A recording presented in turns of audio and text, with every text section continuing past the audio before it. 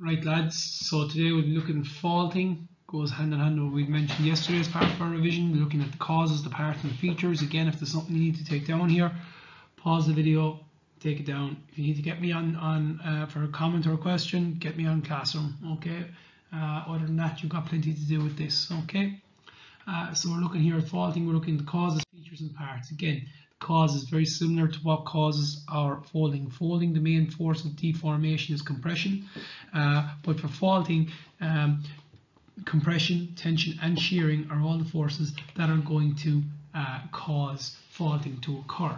Okay, so compression is going to shorten and squeeze the Earth's crust. It's found at convergent plate boundaries. When compression happens enough, it will cause the fold to snap and bend and break so much that a little crack or a fault line will be created, and we refer to that as an overthrust fault. So we would have looked or mentioned that yesterday. The second type of force that would be active in the formation of faults is tension. So when the rock is stretched or elongated, and we find it at divergent plate boundaries, and that's going to cause our faults. And again, our final type of force that's going to deform the Earth's crust is shearing. Shearing is found at transform plate boundaries. It's when our plates slip past each other, and you're looking at something like a strike slip fault being created when you get this type of deformation process. Okay, so how often do I think this is coming up? Just again, you know, folding and faulting, you know, they can come up as often as they like, I suppose. Really, I said yesterday that, you know, this is the guy to be watching really for folding. In terms of faulting, yeah, it's just as likely it hasn't come up since 215, so I would say it's definitely one to watch. We are focusing on our physical geography, so we need to know that as well as possible, so it's definitely one to watch. Faults, so what are faults? Faults experience huge pressure and fractures or cracks in the rock. They're formed by all three processes of rock deformation, compression, tension and shearing. If the fracture involves any movement, it's called a fault. So it's a crack in the Earth's surface. If there's movement on that crack where you get an earthquake, that is a fault line. They can be centimeters in size to kilometers in size. Faults can usually happen in groups. They can happen on their own, but they usually happen in groups that are parallel to each other. In other words, they never intersect with each other. So fault lines will happen like this, parallel to each other. Okay, running in parallel but not touching each other. Then I've got my different forces here. Okay, so obviously here I've got my compression. Plates collide so much that the rock folds and buckles and breaks, and overthrust fault. Then I've got my tension, and then I have my shearing. Okay, so there are my different forces that will be active. Parts of fault lines. Again, probably the most important one to know here is the scarp. Okay, heave and throw, yeah, be aware of them, that they're parts in the fault line. But scarp is probably the one that comes up most often in the short questions. It's the vertical cliff formed by the displacement of the rock strata. So in other words, your escarpment, okay, that we would have talked about in regional geography and stuff like that, that there is your scarp. It's the vertical cliff formed by the block of the Earth's crust moving upwards or downwards, depending on whether you have compression or tension. So there are the different parts. Okay, so I'll give you a couple of seconds to pause it on that.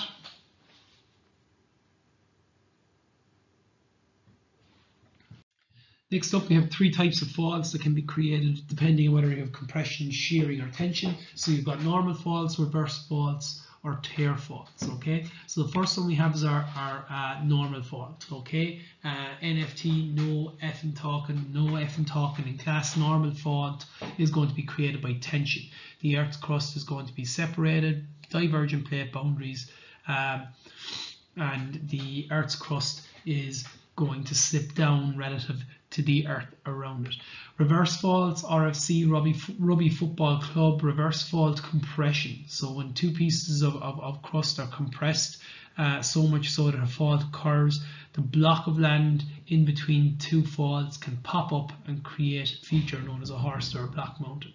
So that's our reverse faults. And finally then we have our tear faults, where we have our horizontal movement of the Earth's crust. This is your strike slip fault, tear fault, whatever you want to call it. So the Earth's crust is horizontally displaced, whereas in the other two, normal and reverse, it's vertically displaced. It's either pushed up or it slips down, one or the other. So let's look at our normal faults. Normal faults are a result of tension, okay? NFT, no flipping talking in class, okay? Normal fault, tension. Rock layers are pulled apart, the movement is vertical. You find it in Kings Court in County Cavan. Preserving gypsum beds from erosion. So gypsum is mined in Kings Court, County Cavan, and the only reason they can mine it and know it's there is because you've had this downward slip of a block of the Earth's crust because of tension. Okay, feature that's created by this process is a rift valley, and a rift valley is also known as a graben. And I always remember a rift valley or a graben as G for gap, G for graben. Here's your gap between the two pieces of crust. So G for gap, G for graben. You can see the movement of the Earth's crust is downwards. Why? Because you have one piece of crust pulling right, the other pulling left. My fault lines there are parallel to each other, not touching each other. So that block of crust or earth there slips down. Okay, and it creates what we call a rift valley. We've done one of these already when we looked at the African Rift Valley in East Africa with the creation of the Dead Sea and the Straits at the Gulf of Aden. We actually mentioned this before when we did plate tectonics. Alright, so that's the feature that will be created. And there it is in West Africa or East Africa, our Rift Valley.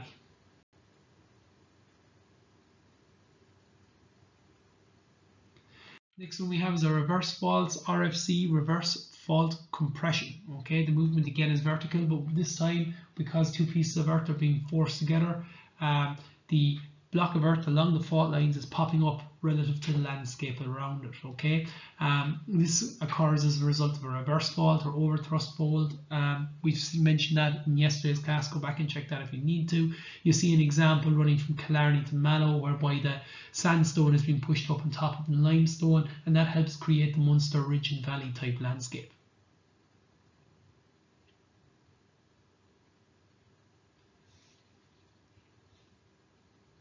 Feature that would be created by this is our block mountain, also known as a horst. How do I know or remember my horst? H for height, H for horst. Okay, and a mountain is high. So that's how I remember that. Okay, so again, this time because of compression, two pieces of crust are being forced together. My parallel fault lines, they never meet. Okay, there's pressure along that area, and it forces the block of land along here to pop upwards relative to the land around it. And examples of that which we see in Ireland, one good example would be Ben Bulbin in County Sligo. So Ben Bulbin is a horst. Uluru or Ayers Rock in Australia would be another good example, and would be one example that we see there in the west of Ireland. There's Ben Bulbin, and would be a horst or a block mountain. Tear faults is the last type of fault we need to talk about. It's a vertical fracture where one block is displaced horizontally to the other. The Lenan fault in Donegal is part of the Great Western or the Great Glen fault in Scotland. It's estimated that the section of crust has moved southwesterly for about 100 kilometers.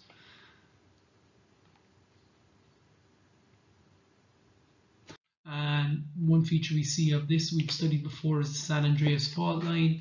Two pieces of crust moving in the same direction, in this case at different paces, one a little bit faster than the other. It's left a visual scar along the landscape, and that's your San Andreas fault line. So that's pretty much it then in terms of notes for today. A couple of short questions there. If you want to pause the thing and have a look at it, that's fine by me.